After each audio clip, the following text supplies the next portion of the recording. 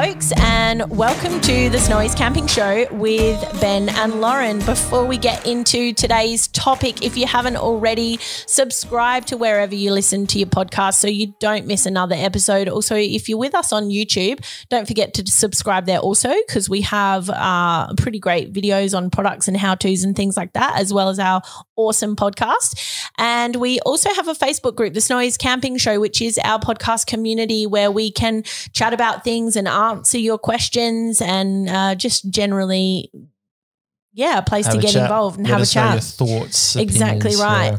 Today we are talking about camping on a budget. We've all been there, I think, times where we have to be very budget conscious or have to stretch things a bit thinner than maybe we'd like to. And it is a pretty frequently requested topic as well, isn't it? It is. Setting up getting set up can be an expensive thing. Before we go any further though, I just want to point out that we've got for those watching on YouTube, the props that we've got on the table here, right? In the current climate of COVID, we've had to pull resources to get enough change to fill up like about the bottom inch of this jar in front of us here. Yeah, I think there's a contribution of about 7 or 8 people there. That's what we've had to do to try and get a prop for this. Anyway, brief aside, I thought it was funny that we spent 10 minutes pulling everyone's change together. Anyway, back to the topic. Back to the topic. Yeah. I mean, it is a bit, it is topical as well, especially because, as you said, over the last sort of 18 months, a lot of changes in the economy and people's jobs and reliability on income and things like that has been a bit, been through a bit of upheaval. Also, limitation on certain kinds of traveling and ways people might have usually gone about their family holidays has changed. There's a lot more people getting into camping because within your own state, you're pretty much able to do whatever you like at the moment, which then brings us to camping on a budget. So let's get into it. I guess the first thing, as you mentioned before, is setting up. There's a lot of people who haven't ever camped before in the last 18 months that now camp. So that initial setting up can be quite expensive. It can be, yeah. I think especially if you're possibly maybe not 100% sure exactly what it is that you need, and maybe even buying more things that you need or investing in stuff that ends up sitting in the shed more often than you thought it would. I think if you listen to or read and listen to what everyone's got to say out there and bought everything everyone told you to buy, it kind of goes against the whole ethos of what Snowy's is about, but you probably don't need a lot of that stuff. You actually need very minimal. I mean, the idea of camping is to get away from it all, right? So you can get by with not much stuff. Yeah. Probably the smartest way about approaching it is buying right with some things and buying other things that maybe you can evolve, you can sort of turn into something or upgrade at a later date, and that first thing doesn't necessarily become completely useless. So by buying right the first time, I'd say like a sleeping mat is a good thing to buy right the first time, because a good night's sleep is going to make a big difference to your camping trip. How much you enjoy it, whether you want to keep doing it.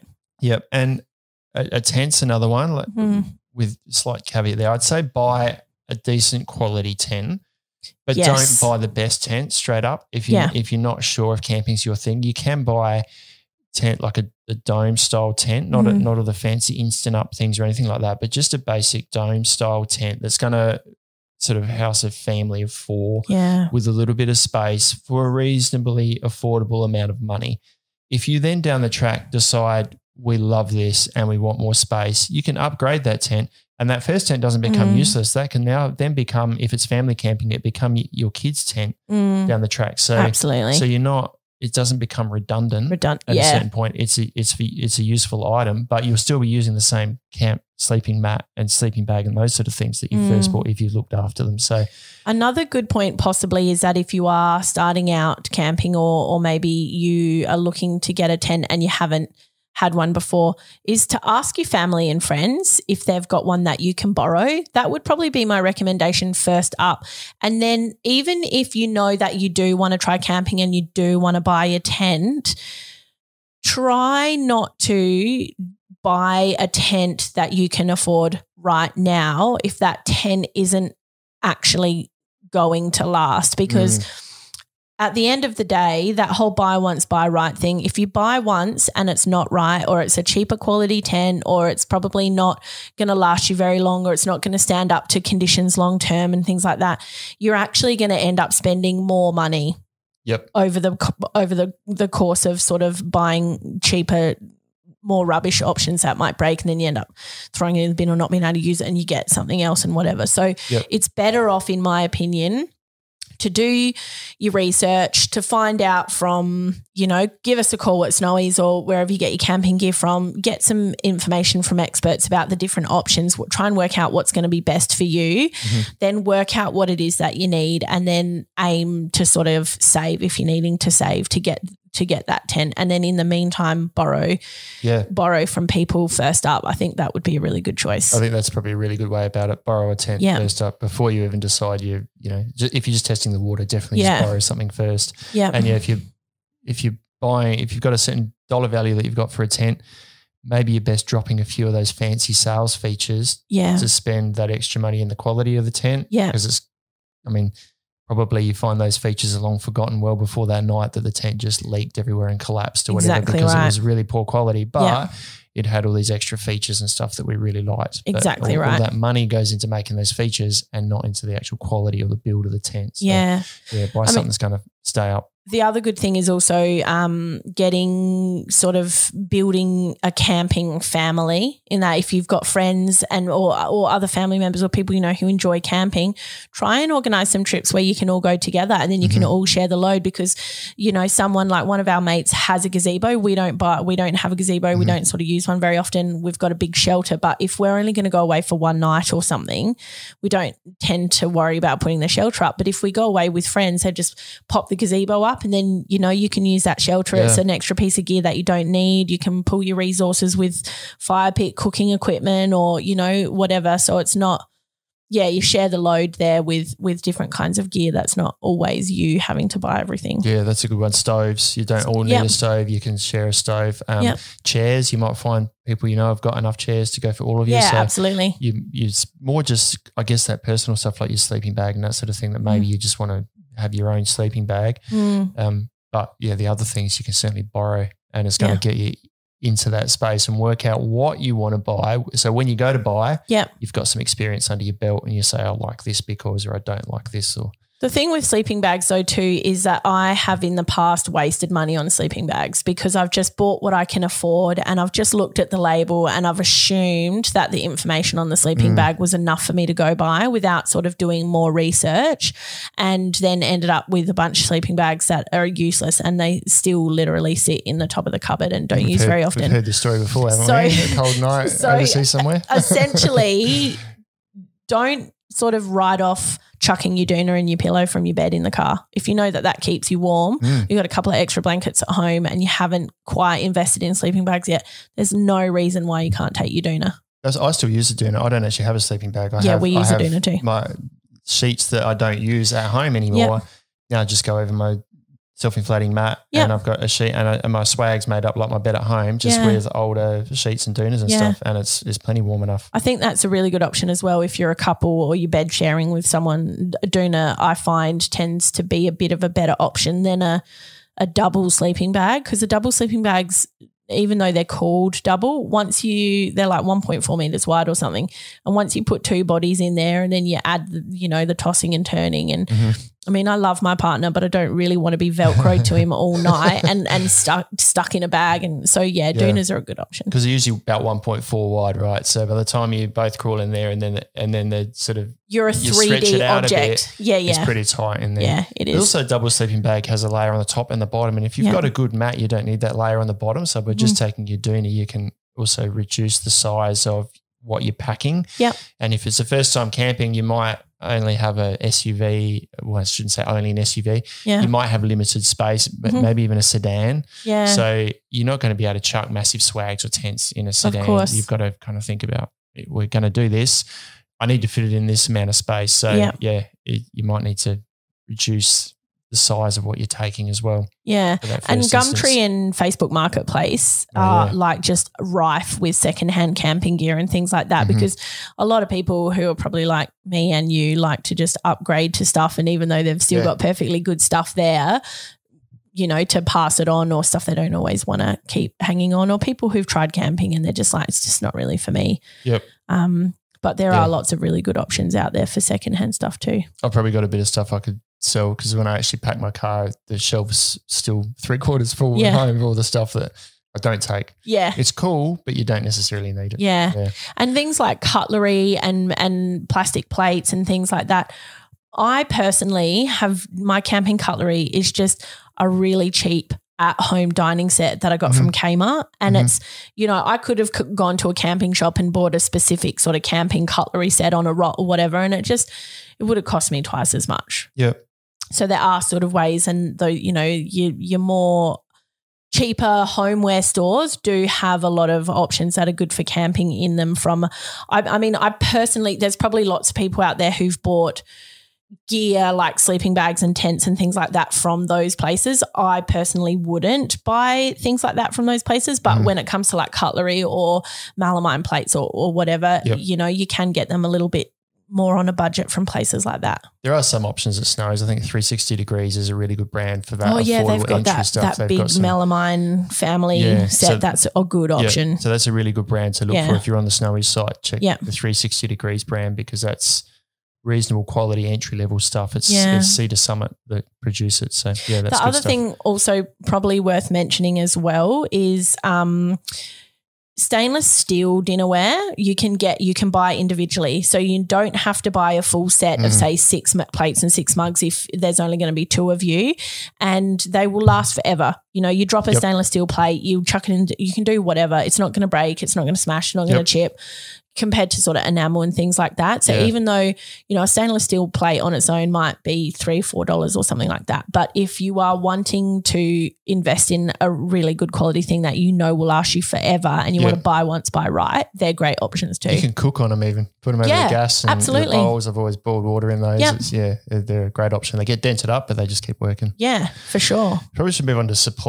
Supplies you take camping, because you got all the gear, right? But then you go and load up the car and all the food and everything you've got to take ends up costing a bucket load as well. So preparation is a big thing there. If you want to pack at the last minute, then you're probably going to spend a bit more. But if you're willing to sort of, and I think you're probably best position to comment on this, but if you're willing to plan ahead at least a few weeks, and maybe the meals that you cook double lots and freeze or vacuum seal or whatever, you can get by with some good food at a much lower cost than just going to the supermarket and saying we need this, this, this, this and this, and also having a kit with the basics in it, salt, herbs, that sort of thing, rather than buying it all. Yeah, we've got like I think you use tubs as well, and we've got a tub that's our kitchen thing, and we've got things like, you know, our paper towel, salt and pepper, oil, just things like that is just always in there, so we know we don't have to worry about it. We don't have to buy every time.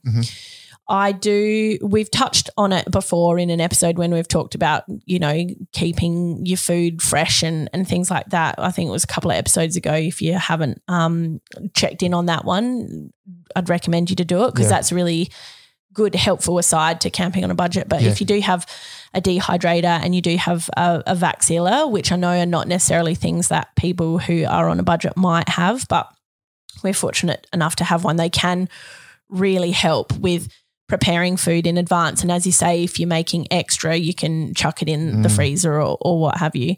But another thing that I've started doing recently, especially because my kids are getting older and my eldest is just eating like a train at the moment, is when you go to the supermarket, if there's a sale on cans of soup concentrate for $1 per can or something, just grab a couple of that. A couple of things of that, or, you know, just stuff that you know will store for a long time, that you know is going to be really handy to have with you. And then when it does come to camping, you've sort of got this little cache of stuff that you've already got ready to go. And I mean, it is packaging, and it does sort of add to making sure you need to clean up after yourself and don't leave things behind. But at the end of the day, a really good option and quite nutritious. If you're getting a can of soup, tends to be a lot more nutritious than if you were going to have little bits and pieces of snack, and can be more filling and things like that as well. And amazing packing is you just go to the pantry, open up the pantry, and you've already got a heap of supplies there, and then you're just adding a little bit to that to kind of finish it off. So yeah, definitely. That's a good choice. What about like fuel? Is if you're traveling a long way and remote, fuel is a big cost, right? A huge cost. Have to budget a lot for fuel. So, especially when you are in those remote places, fuel prices are going to be a lot higher. I mean, I don't know what they are at the moment, but like diesel's probably well in excess of $2 a litre in a lot of places. Yeah. So you're going to be spending more for fuel. If you're traveling remote, you're going to be spending more for fuel. So fill up before you go.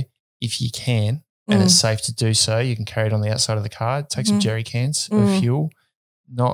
It's easier said than done because you can't. You got to be careful about how you carry fuel and also weight if it's on a roof rack. Yeah. I feel like we mentioned roof rack weight in every episode that we have. We do. But try and pay for it back before you go. Fill up the car before you leave the city, before you leave town, because that's going to save you money. But you will need to budget. If you're driving a lot, you will need to budget a bit more for fuel. There's not really any secret sauce to paying less for fuel when you're in the outback. You just got to pay for it when it's there. Yeah. And on fuel, we've talked about gas stoves, so LPG is pretty cheap, but campfire cooking is free. It's free apart from the cost of the wood if you're going to buy it, I suppose. So if you can get by with cooking on a campfire, then you don't have to buy the stove, I suppose. You probably need some utilities like camp oven and fry pan and stuff that you can use on the campfire. And wood, you can pick up wood at a pretty good price at maybe some stations. Now, some people have their own timber that they're trying to sell. Wouldn't recommend getting it always from a servo. I've had a few bad experiences with wet timber from a servo. Yeah. You pay a lot for it and it just doesn't burn, so you waste your money doing that. And I'm not a fan of those Enviro logs. You know, the ones that are like compressed sawdust or whatever. I don't think they do a great job. They burn personally really quickly. I find, and and I guess they might work maybe if you've got like a combustion heater at home or something that will efficiently put heat out. But if you're campfire cooking and you're needing coals to do your cooking, they're not a great choice. It's not hot enough. Is that your experience? Well, they just don't really turn into a coal. Yeah, do you know what I mean? They just sort of crumble and not functional coals for cooking. Yeah. Charcoal can be a better way about that. I think if you buy charcoal, I'll get some bulk charcoal. It's a little bit lighter than some timber to carry, but that ends up I think it burns with less smoke and burns a bit hotter as well. I'm not sure the science behind that. But we've got like a portable spit roaster that sometimes we'll take with us. So then we'll take charcoal as well because it literally just functions straight off charcoal. Yeah. So charcoal, look in a hardware shop before you go. Yeah, definitely. And maybe just do a bit of research on where you might be able to pick up some timber. Yeah. But also have a think about how you're going to cart it because you could end up spending a lot of money on timber that doesn't burn very well if you're just going to call into the servo on the way out because, I don't know about your experience, but my experience with those kind of plantation things are in a Hessian bag from a supermarket or a servo. The timber's not actually that great. Cooking, I think you were talking before about you've recently purchased a liquid fuel stove because you're already in a lot of cases taking fuel, or it's better to, if you're using a liquid fuel stove. It's better for you to plan for exactly how much fuel you need to take. So you're not necessarily carting a huge big gas bottle, not knowing how much is in it, or bringing more fuel than required and things like that. Yeah, there'll probably be plenty of people who argue this, but I wanted to get away from taking an LPG gas container, and I haven't actually used my liquid fuel stove yet, but I have from a hiking perspective. So I've applied what I use for my hiking days, which I like to think I'm not over my hiking days, but it's more family camping at the moment. Yeah. Where I moved from a lightweight gas stove where you take 230 gram gas canisters. Right. And it gets to a point where they sort of shake it and you think, I don't know how much gas is in there. I'll take a new one. Yeah. And then I end up taking 50% or 100, twice as much gas than I actually need because I didn't want to run out. Yeah, it's a bit harder to gauge. That's right, yeah. So I carried that extra weight in gas I didn't need to. So I moved to a liquid fuel stove. Now the stove was heavier, but I could kind of do a few tests beforehand and then work out roughly if I'm cooking this food during the day, I know I need so many mils of liquid fuel. Yeah, right. And I could just take specifically that plus a little bit of a buffer for the trip. So I'm only taking the fuel that I actually need. Okay. So I want to apply that to camping now where I'm not having to transport a gas bottle on the roof. Yep. Because there's a cost there with the gas bottle, right? And the stove.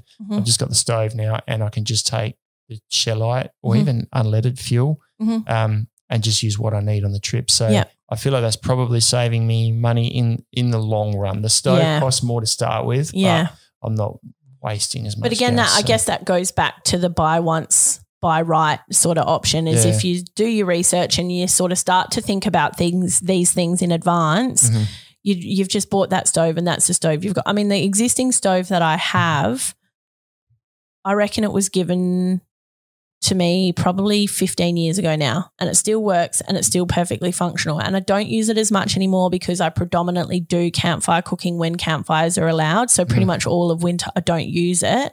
But whenever I do need to use it, it still works, still perfectly functional. It's a 15-year-old stove. I'm the same. I've got an old gas one. I'm pretty sure it's probably it's 20 odd years old, I reckon. And it's probably from a department store or something, but it's just 2 burners. Not really anything can go wrong with it. And I always thought I'll get a new one when this rusts out. Yeah. It's going to be another 20 years, I think, before it rusts out. Yeah. But I wanted to move away from LPG because I'm at the point of having to retest or upgrade my gas bottle. Yeah. I thought, well, maybe now's the time to make a change. But this stove I've bought now is probably going to last generations as well. So the stove, is probably a good buy once, buy right kind of scenario. And you made just quickly there the comment about, when that one rusted out or deteriorated or whatever, you'd buy a new one.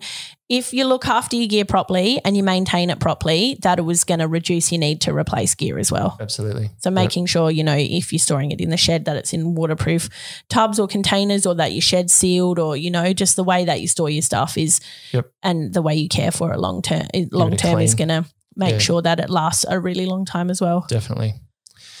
The most expensive thing I often find with going camping is accommodation.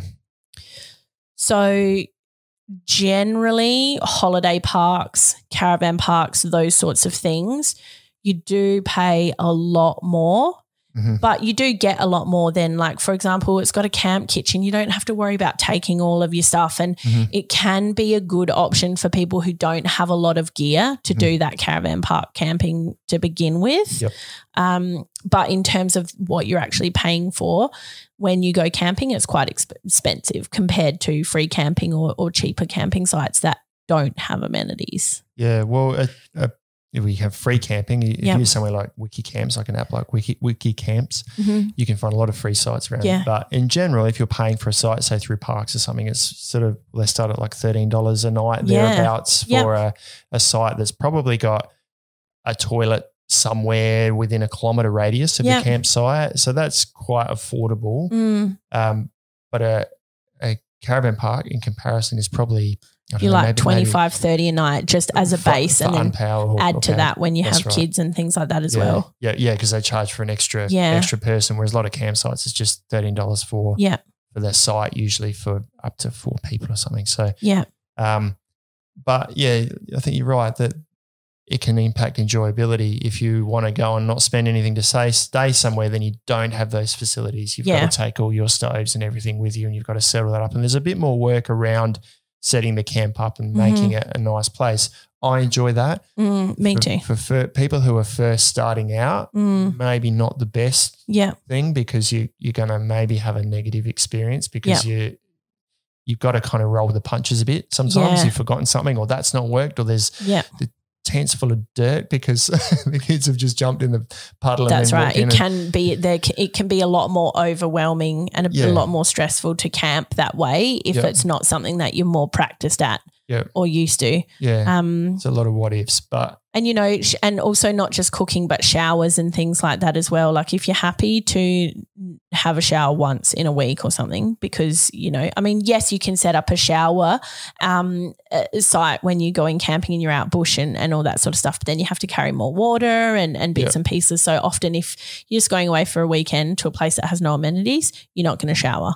No. Unless you then want to invest in showering equipment and stuff, which adds an extra expense. So an extra space in your car and everything. So you can stay places for next to nothing. But just have a think about what value you put on that. And if you do stay in free campsites, I just want to chuck this in there. Definitely. I think you mentioned this one. I went away on the weekend to like a cheaper place that we love, and it's pretty remote and whatever, but literally rubbish everywhere. Like I'm not joking.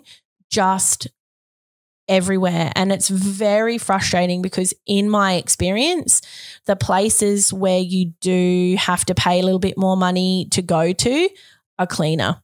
Mm-hmm. The places that are free or budget or cheaper sites tend to be trashed more often than not. And that's not everybody who's responsible for that. But I just feel it frustrates me because part of me feels like if it's free or you don't have to invest in it, then it's taken for granted a bit more. Yeah. And there are quite a few sites that have come up in the last couple of weeks where people have said, even in camping groups that I'm in on Facebook and things like that, owners of those camps have put up a post saying, look, just to let the community know, it's quite likely that we will shut down in the next couple of months due to rubbish and disrespect to the campsite or, you know, fences blocking off access to areas being pulled up and people just driving in there because it's like free and they can do whatever they want. And actually it's not. So just bear in mind that if you are going to be accessing free sites or budget camping sites, you need to pick up your rubbish. You need to take care of all of your stuff because if you don't, those places are going to shut and they're not going to be available for anybody anymore. Just leave footprints and tyre tracks because it's often property owners or council that have just said you can use this space. It's a bit like you give your kids space in their house and say you can have this, I suppose. But if you leave it a mess, we're just going to turn it into something else if you can't look after it. It's exactly apparently as adults, there's a heap of us who are not capable of doing that with these free sites. So just clean it up because it's really good for all of us to have that space to, you know, to enjoy. Yeah, absolutely. We should probably wrap up. We should. We've been talking for a fair while now. Ages. So buy once, buy right with certain gear. Yep. There's a lot to sort of consider with that, but give us a call. Yeah. We can talk you through what to buy right. Don't always just buy the cheapest option. It's definitely worth it to try and hold off a bit longer to get the right thing for you. Yeah. Mm-hmm. Treat free campsites with respect. I just want to chuck that one in there again. Because sick of seeing camp dirt and mess and muck around the campsite. And I want to still be able to go to the places that I love going. Absolutely. So please. Yeah. Preparation in advance is going to save you money. Yes, absolutely. Most important thing is just make sure you've got lots of fun and happy memories because maybe a little bit of extra money spent somewhere is going to make for a better holiday and that's what you're doing it for in the first place. Absolutely. Yeah. That's exactly right. So jump onto our Facebook group, Snowy's Camping Show, and give us your budget-friendly camping tips. Please also don't forget to subscribe if you're watching us on YouTube or wherever you listen to your podcast. And you can check out snowys.com.au for all your camping needs. And don't forget to give us a call if you need any advice with what to pick. Well said. Thanks. We'll see you next time. Catch you later. Bye.